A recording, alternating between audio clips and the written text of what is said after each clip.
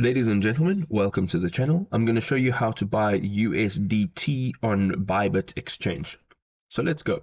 The first thing you want to do is go up to the buy crypto on the top left hand side, and here you want to go and click on one click buy.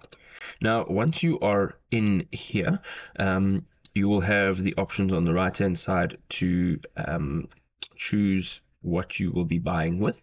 So we are going to choose our currency that we are using in our country, and then I'm going to enter an amount, and in the bottom column you want to enter USDT from this drop down menu. So you're going to select the USDT from here. Right, so once you've done that, you will also get an indication of what you will be receiving. You will see now that we have payment methods, and if you use this drop down menu, you can choose from a multitude of payment methods. You even have the option of tapping on view more, which will allow you to see a few more payment options. Now what we're going to do is we're going to tap on bank card, and this is by far the easiest method to buy crypto, any type of crypto, including USDT on Bybit exchange.